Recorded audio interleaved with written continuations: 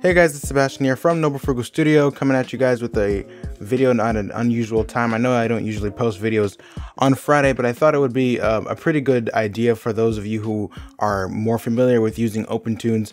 And so you guys see a lot of my beginner tutorials, and I don't want to leave you guys out. So I decided maybe I'll make some videos on Friday so that you guys can get some more advanced information so that the beginners aren't getting everything. So this video, I'm going to be developing a final color palette for my character in my short film Castle Dark. His name is Pi. If you didn't know, you guys do in one of the cards. I can tell you more about Pi. But I made this model sheet a while ago to demonstrate a walk cycle with Pi, and I meant to test out shaders and things like that. And that's kind of what we're going to be doing today. So I'm going to make a final color. It's on a vector layer. I actually colored with vectors as well.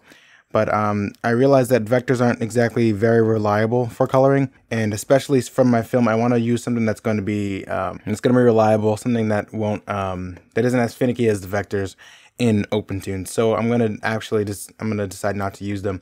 I will use them for line art. However, the coloring phase of it, it's kind of a mess. But without further ado, let's get all these effects, these vector effects, off of the skin layer, off of all the colors, so that we can get to just a color palette. So you see I got into this vector window right here, go into each color, and as you can see, you can just collect different effects for them. I'm gonna select this little effect that has the red line through it because I don't want any more effects. Let's get out of here. So I thought it would be a good idea to use these because they make the film look unique. However, it doesn't look like that's gonna happen. So make sure this one. Okay. So this line's still squiggly for some reason. Maybe we need to here we go. I accidentally used two different line colors. That was a mistake. So this is our animation so far, just a very basic Pi walking, and I'm going to change these colors, and then we're going to test out some different lighting modes on Pi to see how he looks, and maybe I'll tweak the colors just a little bit. So first of all, I don't like the color of this belt. It needs to be a little more. Let me get the wheel down here. There we go. A little more desaturated, a little more sand colored. Yeah, something like that. Something that doesn't look too vibrant. And of course, I'm going to do further tweaking after this video. You have to finalize your color palettes, and I'll show you guys how to save them as well. There's a whole video on colors if you guys want to watch that, but it's important if you have characters. Okay, that looks pretty good for now.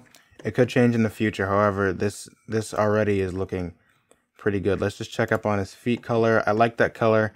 Not sure I like the skin so much though, so let's change that a little bit. So I like this. I think I'm gonna keep it like this. It could just be for this video. However, I do like where this is going. So now what we're gonna do is we're gonna create different light spots, and we're gonna use those light spots so that we can see how Pi looks under different lighting conditions. So I'm gonna head over to this animation tab so I can get this effects schematic right here.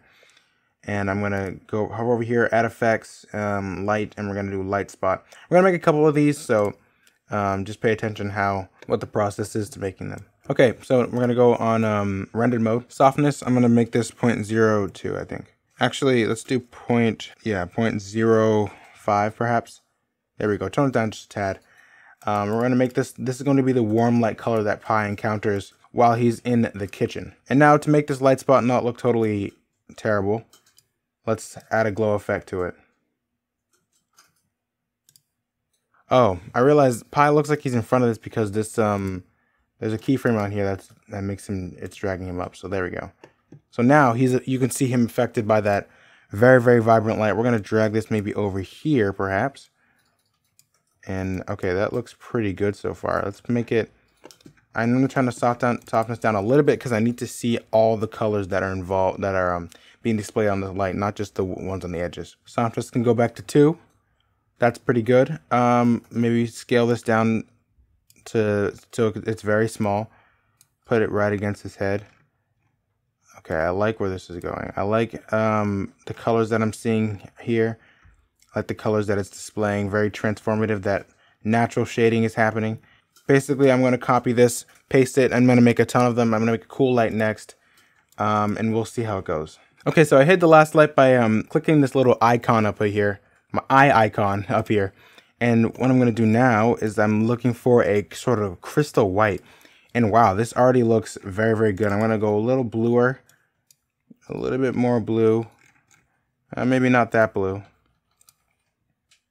Yeah, that's pretty good. And I really like what I'm seeing here. Wow, so these colors are actually pretty optimized for each type of light. Well, I thought we were gonna have to make some changes. However, I do kind of like what I'm seeing. Maybe everything except for this belt. Let's make it like a radical kind of color. Say if using say if the sky is red and something bad's happening, you know how they do in some animated movies to emphasize the drama of the situation.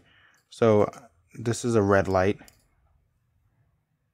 Okay, nice. Let's go down here.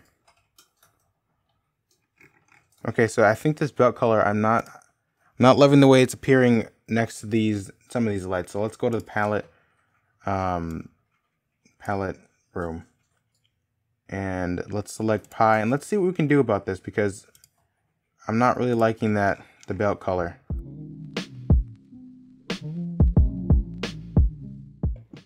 Yeah, it's these little tiny tweaks that you want to make when you're developing the official color scheme, simply because you want it to be perfect. And I think what the thing that I'm finding wrong here is that this thing is a little too yellow, because pie is a red. But it could be perhaps that I have to keep it yellow so that there's a distinction between his skin and the rope, so it doesn't look like his shirt cuts off. Okay, so that's okay. I guess there's nothing we can really do about that. Now let's try a blue, very blue color. He reacts to blue pretty good. It looks very cool how he does it. The purple is nice against the blue. Makes him shine in a way that the others don't. Let's see, green, Casey's in like a refracting ice cave. Green, it's okay. Not loving it, but it could be that I'm not going to use all of these colors really when it comes to lights. This teal looks nice. Nothing to write home about. Purple is good because we already know Pie's tunic is purple. So yeah, he looks pretty good under all these lights. And let's try kind of like a daylight situation. Just like this. This is perfect. He looks very, very good under all of these lights. That means we are good to go for this color scheme, for this color palette. So now, I guess since we're good to go, I'm going to save the color palette as Pie's official color palette. Of course, I can make some tweaks in the future. So I went to the palette room, and I'm going to go over to Pie's line art tab, where we have all the colors right here. This is page 2.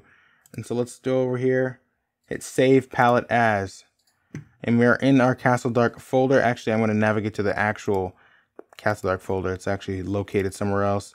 Don't ask, it's just some poor organization. Let's go to palettes. And so I had a first draft here. We're gonna name this Pie-Colors. And I guess in that case we can name it V2 because it is the second version. So we hit save. And there we go. Hit save all after that. And now we've just created the color palette for the main character of Castle Dark, Pie. So that's pretty cool. I really do like the ability to have a palette in Opentoonz. This is really, really important to do for your own characters. That way you guys can make official color palettes, and you can edit them and save them, as well as test them against these lights, because it's actually very important that you do so. Especially with very natural colors, if you plan to make, if it's a sci-fi sort of thing, maybe you can test with more drastic blues and greens. However, Castle Dark is a medieval, so I'm going to be using a lot of natural light, a lot of warm light and stuff like that. Perhaps some blue lights if he's in a cave or something like that. A lot of the reflections of the water can reflect a bluish sort of light. But for the most part, it's going to be natural sunlight. So definitely something that you guys want to consider when making color palettes in Opentoonz. Really glad to have Opentoonz as a free open source 2D animation software to use at my disposal. I'm very thankful for that, because it's so powerful and it costs nothing at all. So thank you guys so much for watching. If you have any questions, of course, go to my Discord channel. I can help you guys there. If you want to support the work of Castle Dark, you can head over to my Patreon page. You can gain access to the Patreon feed for as low as $1 a month. Thank you guys for watching. Let me know in the comments if you want to see more Friday videos like this for more advanced users of Opentoonz. It could change in the future. But with that said, I'll see you guys next time. Peace.